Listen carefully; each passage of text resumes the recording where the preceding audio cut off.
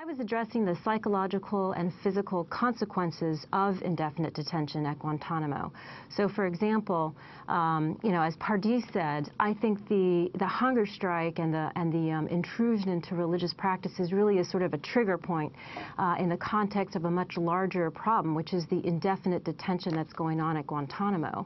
And in this situation, you have severe and lasting psychological trauma.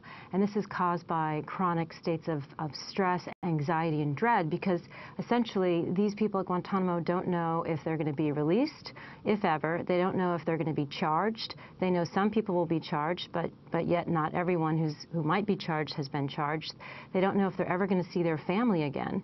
Now, it's been over 10 years, and you have people who left their children who were young toddlers. They're now young teenagers, and they have no way of knowing whether they should cut those ties and tell their family to forget about them or try to keep those ties. And they have extremely irregular contact with their families. So all of this uncertainty and uncontrollability causes extreme stress on the immune system, the cardiovascular system. It leads to asthma, diabetes, gastrointestinal disorders, spread of cancer, viral infections, hypertension, depression, suicide, PTSD.